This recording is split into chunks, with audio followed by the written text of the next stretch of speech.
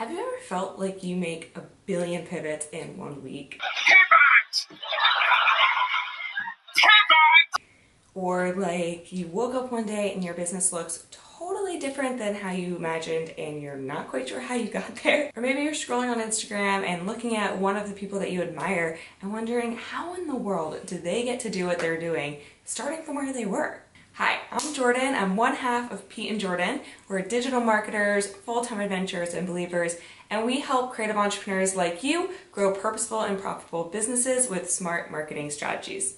So each month we have a deep dive that we cover in our email list, and this month we're talking all about pivoting, and I'll let you guess why. But personally, we feel like we've made a ton of pivots in our business, some super intentional, some not so intentional. And so we got thinking, how can you strategically plan in your business to make pivots that don't just feel good, but they do good, and they actually are great decisions to move your business forward, steward your time, talent, resources well, and just grow a way better business. So today I'm going to be talking about 5 questions that you should ask yourself before you ever make any pivots.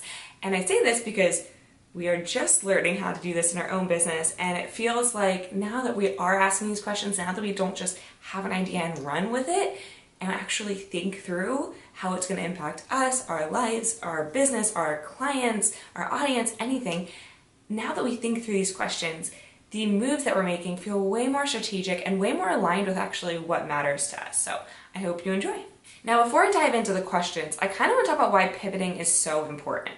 I know pivots can feel a little scary because you're not sure what's going to happen. If you change your business, you change your business model, you change who you serve, your audience, how are they going to react? What if no one wants it? So I just want to kind of take a minute and tell you why I think pivots are really awesome for your business.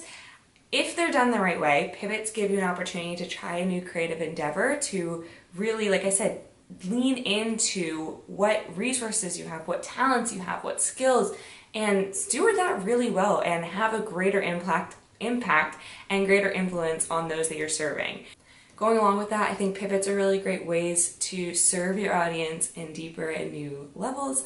And lastly, it could bring in some cool new revenue streams, maybe even ones that are passive. So if you've been thinking about making a change in your business, you have your eye on a future move or a way that you're thinking of pivoting, this video and this month's topic is totally for you. So now we're going to dive into 5 questions that you should ask before you ever make a pivot. So the first question you want to ask is, what audience do you want to serve? Is it going to be your same audience? Is it going to be a smaller niche, a wider niche of your audience? Or maybe is it going to be a completely new audience? The reason you want to ask this question is, if, for instance, we've made pivots where we went from serving anyone that needed marketing to narrowing into, the wedding industry and creatives, we had to think about the type of content we were producing. We'd especially think about how we were talking about what we do and who we serve. So, a lot of our copy, even some of our branding and colors started to reflect more of the creative and the wedding industry because we were attracting those clients, and we wanted to make sure, if that's who we're going to serve, that they resonate with what we're saying, and it's not just, oh, we're a marketing agency for everyone. So start to think about who you're going to serve in your ideal pivot and what that gap is. How are you going to bridge the gap of who you're serving now and who you want to serve as you pivot, and how can you plan for making that transition? So can you start to just change how you speak about something a little bit? Can you maybe just play around with, the type of content that you're producing, how you talk about your services, maybe even think about the conferences you're going to, or what, who you follow and connect with on social media feeds. So one thing you really want to think about is who you want to serve in the future with this pivot, and if there's a gap, and how big that gap is between what you're doing now and who you're serving, and how can you plan to maybe shift your content, your focus, how you speak about things, even shifting maybe some of your services and revenue streams to better serve that audience without just going from one to the other, but actually making a pretty smooth transition. The second thing to think about is, how is this pivot going to help me serve my audience or this new audience even better? So ideally you're in business to be a servant leader, to help people, to have an impact, to use the talents and the time and the opportunities, the resources, all the skills that you have to help others, right? Like you have some skills that other people need. And so what about this pivot is going to help you do that even better, do it in new ways, do it in different ways, and more creative ways? This is kind of like to check yourself a little bit. Am I just making this pivot so that I think I can make more money? Which money isn't a bad thing, but personally we found that any decision we make that is only to make more money has never been a good decision in our life or our business. And instead we just want you to think about how is it going to help you to steward everything that you have a better impact, and really serve that audience better. So this is kind of like a check yourself moment. Ask yourself the hard questions. And if you are really thinking of how to grow a business purposefully and profitably, believe me, it'll still help you grow profitably and purposefully. You want to make sure that it's going to help you serve even better. The third question to ask yourself is, how is this pivot going to help us to grow over the long term? So a lot of times pivots, especially if you're planning them in advance and being strategic about them, take some time. They take a lot of investment. They probably take some investment of your money as well. So how is that going to help you grow and get to the next level? And it's not just a financial thing to think about. That's definitely important. How is it going to help you grow your business financially? But is it going to give you more time with your family? Is it going to give you a different lifestyle? Is it going to help you just make better changes in your life and your business? And again, just think through the different ways that are important for you to grow. It's going to be different for everyone depending on what your priorities and values are and why you have your business. But just think about, is this pivot going to help me get there? Or is it going to be a little bit of a detour or distraction?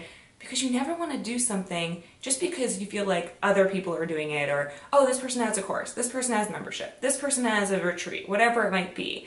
You don't want to just do that because you think you should or because other people are. You want to make changes in your business that are going to help you serve better and help you grow in the ways that matter to you. The fourth question kind of goes along with that, and it's, is this pivot going to align with my priorities and my values? And so for us, we've tried to grow in ways that give us more time with our family, especially when we found out we were pregnant. We thought, okay, I can't do all one-on-one coaching anymore. I don't have the time. I'm really sick in the beginning of the pregnancy, but you know, how is this going to look when I do have a kid or a few kids and we're on the road and we're traveling or we're not? How is what we're doing now, is that going to align with the priorities and values we have? It wasn't. So that kind of made us start thinking through, how can we strategically change our business to still have an impact and still serve people, but have time for our family, because that's a higher priority for us. So whatever priorities you have, make sure you know what they are and think through them and ask yourself, are my business changes going to help me live those out? Because at the end of the day, you are the boss of your business. You don't have to do anything that doesn't align with your priorities and values. And I think that's one of the coolest things about being an entrepreneur, but something that we sometimes don't value enough or don't recognize. We feel like we have to do it all or do all these different things because we have endless opportunities. And yet we let ourselves get distracted and not choose the things that actually matter to us. And so I just kind of want to give you permission today to grow in a way and build a business that actually aligns with your own personal priorities and values. And the fifth question I want you to ask is, how can I strategically plan for this pivot? Is it something that can just happen? It's kind of a small shift. Is it just, okay, I'm not doing one-on-one coaching anymore, I'm going to do group programs? That might be a shorter time frame. For us, we went from one-on-one to a group probably in 3 to 6 months of planning, because the one-on-one program coaching that we did, we just took that same curriculum and changed it a little bit, but just made it a group program. So there wasn't as much of a shift that needed to happen there. But if you're going to be changing audiences or changing services or what you provide, then you're going to need to plan a little bit more in advance. We don't recommend not that you shouldn't jump into something, because we are all about running towards it and actually taking action, but you want to be smart about how you take action. Don't just start throwing darts at a wall and see what sticks and hope for the best. So I really hope that you can think through strategically, when are you going to launch? When are you going to, how far ahead do you have to plan for that? Do you need to get people on your team to help you, different services? How can you maybe cut back on things that you're doing now to plan for things that you want to do in the future? And so this is kind of a shift in your priorities and, figuring out how are you going to make this shift and this pivot in the future. And so this really helps you to also think through, if this is going to be a big effort, both time-wise, financially, attention-wise, is this pivot the right fit for us? And if it is, then it's going to be worth taking the time to strategically plan for it now.